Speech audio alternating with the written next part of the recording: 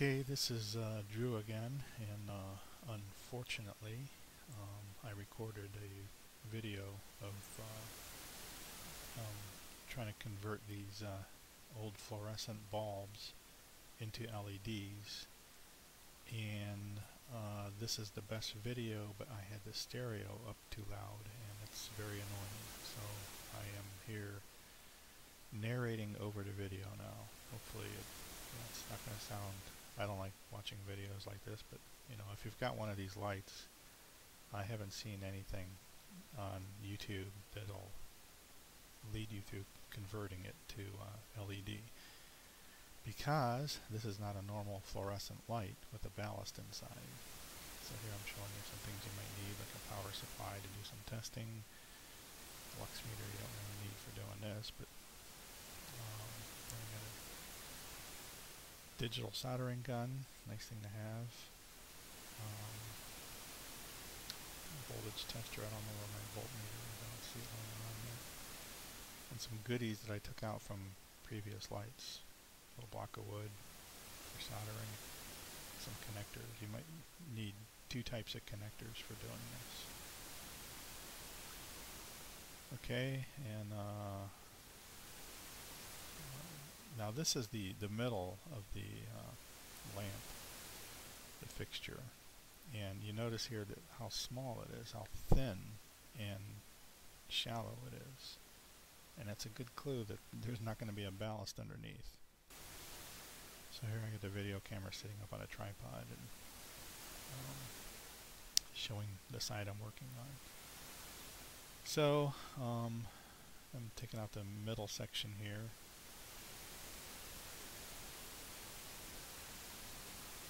Showing you how small it is, how narrow it is. Not like most fluorescent fixtures.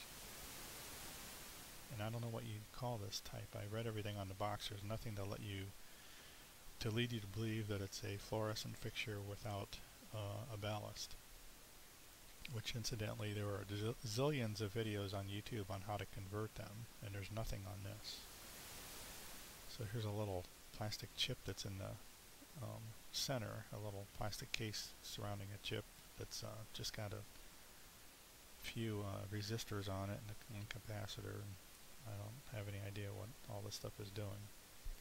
Here's another bunch of junk. You'll see this in a minute, but this is from the first few lights that I converted. This is the fourth one. So you start out by taking this end cap off, which is not an easy task. So if you have these shop lights are brand new, never used. I gave a lot of these away when I converted to halogen bulbs, and I have another video on converting halogen to LEDs. But this is just non-ballast fluorescent here. So these end covers here are made out of Lexan. That's what it says on the cover, and Lexan's a pretty tough plastic. It's a polycarbonate, so it's pretty tough. So getting it off of the metal fixture is an easier way to deal with this here. I'm showing you here, it's almost impossible to get this thing apart. You can see a couple of small tabs in here that normally are the tabs that if you just like push them in a little bit, they're kind of arrowhead shaped on the end, and if you move them aside you can get the pieces apart. But the problem here is the little tab sticking out is wider than the actual slot that it goes into, so that's not going to work. This is not made to come apart, so you just need a big screwdriver, and you need to pry in here and try to just turn the screwdriver sideways and leverage the thing apart. And it's a little bit of a struggle, and this is my fourth light, so this is after I got the hang of it. So but anyways, if you put the screwdriver in like this, you'll save a lot of time, and just try to leverage the thing out. So there, one side came unsnapped. Trying to show you what's going on with the plastic piece, but it's better if you have a photographer, than sitting something on a tripod. It's awful hard to do. And now I'm going to get the other side out. It's a little easier getting the second side out because you have more room to get a screwdriver into or pry. That came off pretty easy. So here's what you have. You have a end plastic cap. Here I'm showing you how small that slot is. Well, the tabs, and then the slots are on the other piece. But the tab is actually wider than the slot. So the only way to get it to get it apart is from the inside. Now there's a coil here, and another what looks to be a capacitor or something. You just cut all this garbage out. So this is what this lamp has in place of a ballast. It has all this electronic stuff. And this is a T12 fixture. T12 is almost the same as T8, so the new LEDs require a T8. But you can get by with this, and I'll talk about this in a minute. I need to show you something. I had that motorcycle battery there as a power supply to test some continuity, and I'll explain that after this video is done. But if you have this same lamp, you don't need to worry about it. So what I'm doing now is just cutting some wires. You see a black wire and a red wire running to the other end. You only need one wire to run to the other end, and it should come off of the power, which I'm not working on the powered end right now. I'm working on the dummy end. So this is where the common wire goes. So all we need to do is connect these two middle wires together. It doesn't really matter what two wires you connect together. The other one has to run to the other end, and then the last wire has to just be terminated. So there, I just cut one off. I was going to leave it there, but I think I capped it. So now the middle two wires you connect together, and that just, so the power comes in on the, or this, in this case, the common wire comes in on one end of this fixture here, this little piece of plastic, feeds power to the bulb, and then the power from the other end of the bulb is goes to the second wire, or goes to the second socket. It doesn't really matter which way you do it. You just, as you see here, I'm connecting the two middle ones together because both those wires are kind of short, but they're long enough to connect together. And this is where you can use those new connectors. Come in pretty handy for this. New style connectors. So the other two, it doesn't matter which one you use. One of them is going to be dead, and the other one's going to go to the other end. So I'm using it. So I cut the cut the red one off, and here I'm putting a cap on the red one. Not that it's going to touch anything but plastic inside there, but putting a cap on it anyway. Now you just snap this thing back together. So in other words, you take it apart, you gut it, you connect the two metal wires together, and you terminate one of the outside wires, and the other one runs to the other end as your common.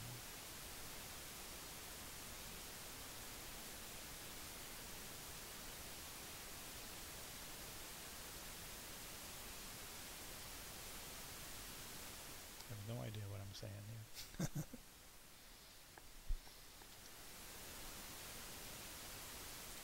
But anyways, just get the wires out of the way and snap the thing back together, and it'll be okay. Just connect the middle two together and the two outside ones. One of them is terminated here, and the other one goes to the other end, to the common. Snap this thing back together. It actually goes back together pretty easy. It takes you might have to use pliers, but if you've got strong hands, you can snap it. It just snaps really hard. Then after you snap it together, you just put it back on the metal, give it a good pounding, and it's set. Now we're ready to do the other end. Now the other end is where the power cord comes in. So you do basically the same thing, except for one end you got to use on the other end of the power cord. So the power cord, it doesn't matter which one's which, but the hot would go to this end, and then the common would go to the wire you have running to the other end that you just did. Okay, same struggle here trying to get this thing apart. It's just not an easy thing. Just try to separate the pieces enough to get a screwdriver in there and pry it apart. takes some effort too. This one seemed to come apart really easy. So on this one I'm leaving the end cap on, which is a good idea. I tried to do that with the other ones too. The reason I didn't the last time was to try to show you those snaps. So again, we got the stuff here. We take that coil out and the big thing that resembles a capacitor, but I don't really know what it is. Maybe it's a resistor. It's just I didn't really take it apart, or I didn't really look at it that well. That silver thing. So removing the coil here and just cutting the wires close to the garbage that you're throwing away, because you need all the wire length that you can get here. One more snip. And the coil is out of the way now. So same deal here. I'm going to strip these two middle wires.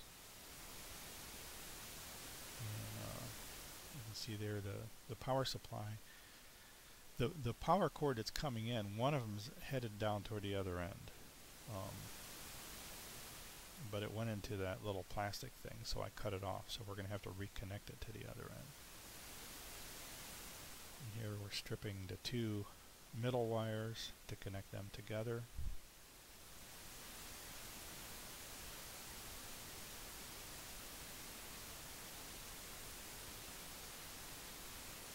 And then you can just tuck that connector away where the coil used to be. Now, like I said here, you've got a red wire and a black wire here. Doesn't matter. One wire has to be connected to the other end. The other one has to be connected to the power supply. It doesn't matter how you do it. So here I'm cutting off the red wire and the black wire. Not sure which one I'm going to use here. It doesn't matter. Just give power to one end and the other end you terminate.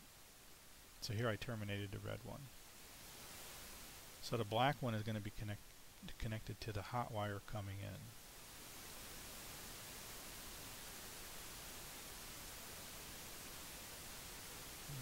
I guess I changed my mind. You can't get these things apart. They just take a little bit of effort. I don't know why I did that. Oh. Well, I think I decided here to connect the power supply to the red, just so nobody's going to open this lamp up ever. So the inside of it is, I guess I just wanted to connect a black wire to a black wire, and I just used a red wire here for the power. Normally red doesn't mean power unless you're 230 volt.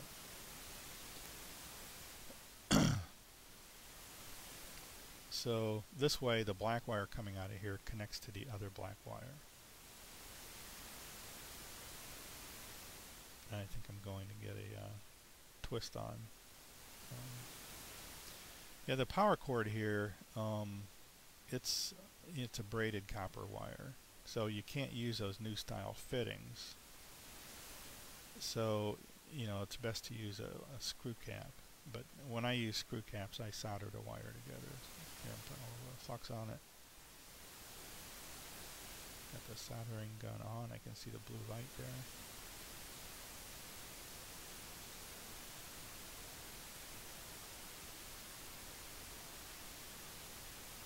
And picked up the solder. So these digital soldering guns, I have them set to 375, which is typical. I use this most of the time on electric circuit boards to remove things like capacitors and any kind of chip that you want to take out of a circuit board. You can set this to 375, and that's what's nice about these is they won't damage the circuit board. There's not enough heat. There's enough heat to melt the solder, but other than that, you don't need to worry about it. So I got these two soldered together. Now I'm going to put a regular cap on it.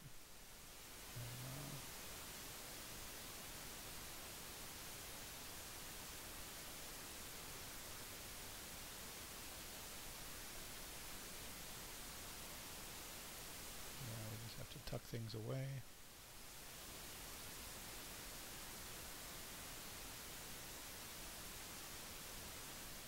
find some place to tuck it. Look at the ridges of the plastic here. You don't want to have a wire crossing them because they go into the other side.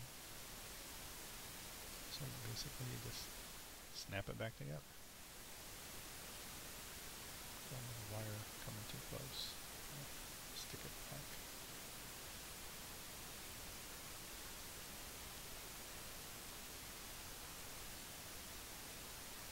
Now unplugging the soldering gun. And a little bit of effort to snap these back together. And almost done now.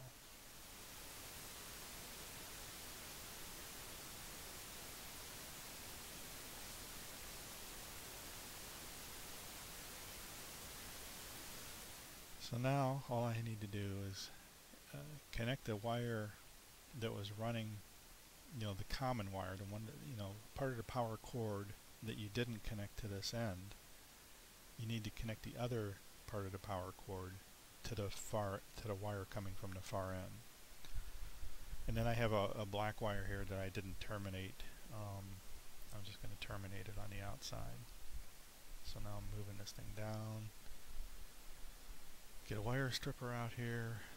So I'm connecting the wire, the common wire, to the wire coming from the other end. So in other words, you connect the hot wire to all the terminals on one end, and you connect the common to all the terminals on the other end, which is a lot different than the way a fluorescent's set up. On a fluorescent lamp, you need to connect the hot to one end and the hot and cold to the same terminal on the same end. This one here, it's just one end of these LEDs is hot and the other end is common. So here I'm just terminating this wire. And we're basically done. So it's not that bad, but it's not as easy as removing a ballast. So I have 4 of these, and then I'm going to need, I have a lot of LED lights in the shop, and a lot of halogen lights to be converted to.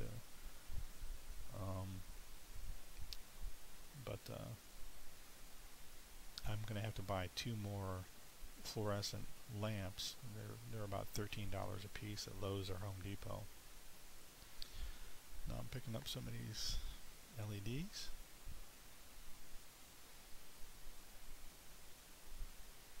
Trying to figure out here. It looks like there's a plastic on one I peeled off, but I think it's just this white stuff that's starting to delaminate. But these things don't get warm, it doesn't matter. Now the way these go in, this one's damaged a little bit. You can see the dents in the back, so I'm wondering if it's going to work. And all the ones that were on one side of the packaging got dented like that. I have to send these guys a picture, but it doesn't really bother the light any, because these LEDs are, now here I have a little bit of trouble when I'm plugging this thing in, and the reason is because if you plug in a soldering gun, it doesn't make the light go on. Oh, here I got it right. Maybe that was the last one I was plugging in the wrong thing. So this is it. This is done. Now I'm going to add a couple pictures here at the end to show you what kind of possible connections you can have, and that'll about do it. But these things without a ballast are just a struggle to get taken apart. Same deal, you remove the junk.